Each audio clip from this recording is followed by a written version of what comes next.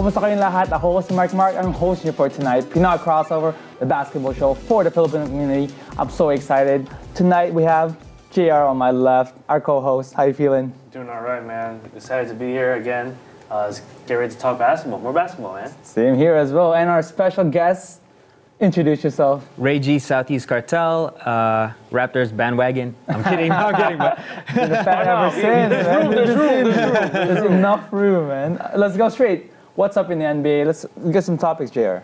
Yeah, so a lot of teams, we're all like 10 games in, 10, 12 games in, and there's a lot of teams that have been surprising us that haven't been performing lately.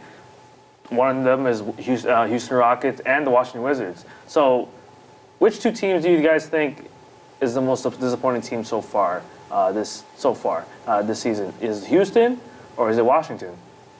I'm gonna take on the Washington straight up, just because there's a lot of expectations with them coming into the season, because John Wall just landed a big contract and Bradley Beal is just starting to to become his own in terms of an all-star and a go-to scorer for them. And then they added Dwight Howard. They had the pieces really to see what they could do, because they have two superstars and a good defensive anchor. And so they had a lot of expectation coming in terms of how well they could do this season. And so far, they've just been really awful. They lost to a bunch of teams that they should have won, like the Knicks.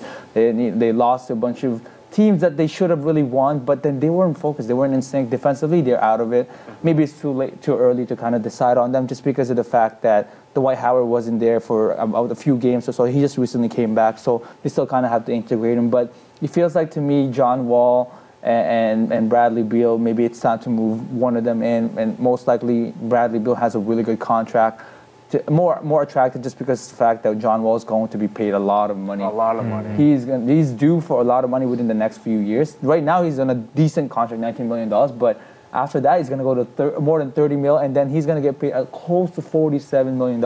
That's a hefty money for a team to take on. So, I mean, if they don't get it together, I think it's time to move one of them. okay. I mean, for me, I actually have to take on the Houston side. I was expecting more from Houston, just simply because last year they were very serious contenders for the finals. So for this being said, when they came into this season, I expected them to hit the ground running and get to work, get to business, but they haven't been putting up the numbers that I really was expecting from them, and the record kind of shows it right now, right? So, Yeah. Do you think they're missing that defensive kind of anchor that they were looking, that they lost with Trevor Ariza, Yeah. Luka? I was gonna say, yeah, when you spoke about defense, like they lost Trevor Ariza, but it just hasn't been clicking lately. I know this is still very early in the season, right? There are a lot of things that can change within the team. And Houston, they have a good coach, and they have a good star backcourt with Harden and CB3. So they have to step up as leaders and have to step up the game to make sure that they bounce back. Because if you're in the West, which they are, it's gonna be a tough, long season if they don't bounce back, maybe tomorrow, right? They need to step it up and get some rhythm back and get the chemistry back together. So I know they just added Carmelo Anthony, and he's been doing pretty well so far. But I mean, they have a lot of potential. With Washington, they could also step back up because they've only been playing a few games, and just past few years, the history of Washington Wizards, they have slow starts within the first few games, and then they bounce back and they make it to the playoffs. Obviously, they don't make it the playoffs and win the championship, but they do know how to bounce back. And I know there's still tensions between Bradley Beal and John Wall, and John Wall, that contract is pretty hefty. It's gonna be hard to trade him, which I doubt they will. So Bradley Beal is that one piece. Otto Porter is signed to another contract. A big hefty contract exactly. too. And then so Bradley Beal is that one guy that can be traded and maybe get some value within that, or blow up the team and restart, because it doesn't look good for Washington Wizards coming off a past season where the other sport, hockey, they won the Stanley Cup. So they have expectations and they're not performing to it. Yeah. What about the fact, when do you decide as a team, let's say for Houston, with an expectation that they almost beat the Warriors? When do they decide halfway through the season that they have to move or they have to make a move? Because right now, defensively, they're not up to par to what they were last year. offensively they're still struggling, trying to figure it out. Maybe they can figure it out sometime soon. But when do they decide soon that they need to kind of make some moves, or who should they move to make that kind of improvement to get back to how they were last year? I guess with Houston, they just need to find a way with these games because it's a tough long season, man. I don't think there's anyone to add. They have a good roster. It's just the fact that they're not just performing well. It's very early in the season, and they got tested out early.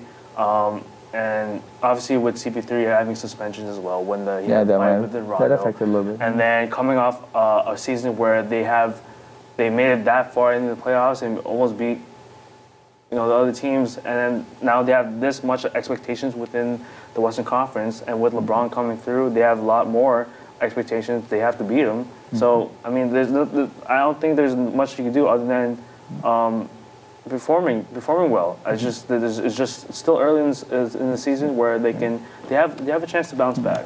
What do you think, Ray? Do you think they can kind of pick it up, be a playoff? Like, how big of a threat do you think they can still be? I feel like they still have really good players, right? But it comes down to how well they're going to be playing together. And like we said, defense is probably one of their weaknesses right now. Because you have Harden and you have CP3 and you have good people that can score offensively, but it doesn't really matter if your defense can't match your offense, so to speak. So, and especially in the West, when you have teams that every strong. night every night they have to play. They always need to be there defensively. They have to be focused because a lot of teams in the West are built star players with either they face Portland with Lillard and McCollum, Warriors with a bunch of monster-headed players, or if they face teams like the Lakers, San Antonio. So every night they would always have to face a team that they have to be ready defensively. And I feel like if they don't kind of figure this out early in the season, they're going to get lost in that scrap. And it's not good in the West to be behind or to start slow because, a lot of people, like Denver last year, they learned the lesson. They started slow and they had to fight and scrap to make it to the playoffs.